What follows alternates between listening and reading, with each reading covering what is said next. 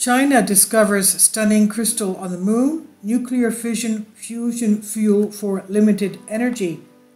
The find makes China the third country to discover a new mineral on the moon, and the country says it's analyzed the soil for rare helium-3. This is by Becky Ferreira Weiss. The picture is by Twitter, PD China.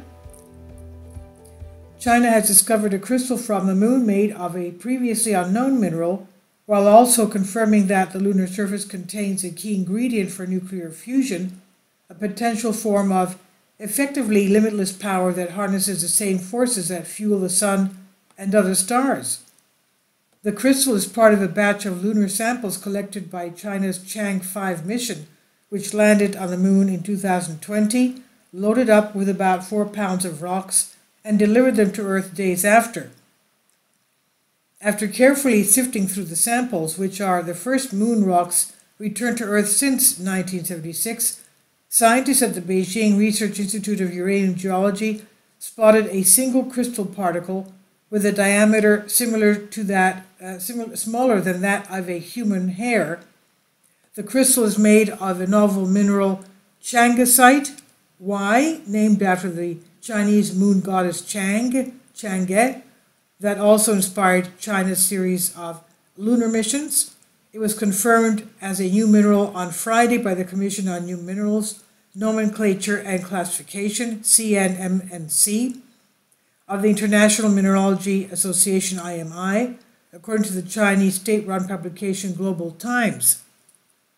Changasite Y is the sixth new mineral to be identified in moon samples, and the first to be discovered by China. Before China, only the US and Russia could claim to have discovered a new moon mineral. It's a transparent crystal that formed in a region of the northern lunar near surface that was volcanically active about 1.2 billion years ago.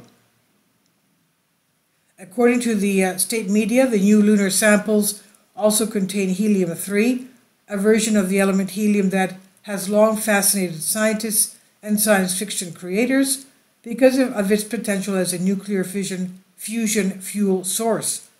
This hypothetical form of power aims to harness energy released by atoms that merge under tremendous pressures, such as those in the interiors of stars. Starlight is a ubiquitous product of nuclear fusion, but human-made fusion reactors will still likely take decades to develop, assuming they are feasible at all. And that said, if these reactors do become a reality, helium-3 would be a good fuel candidate because it produces less radioactive byproducts and nuclear waste compared to other atoms. Whereas helium-3 is incredibly scarce on Earth, it is abundant on the moon, a disparity that has stoked dreams of mining the material on the lunar surface. Along those lines, China has joined the United States and other nations in expressing interest in extracting resources from the moon in the future. This is by Becky Ferreira on Vice. Please leave your comments. Thank you for your support. Kindly support my Patreon account. The daily posts are 5 videos daily, and they are totally different from what I have on my YouTube channel. Thank you so much for your support and that you find all my content so interesting. You'll find the Patreon account details in the description box below.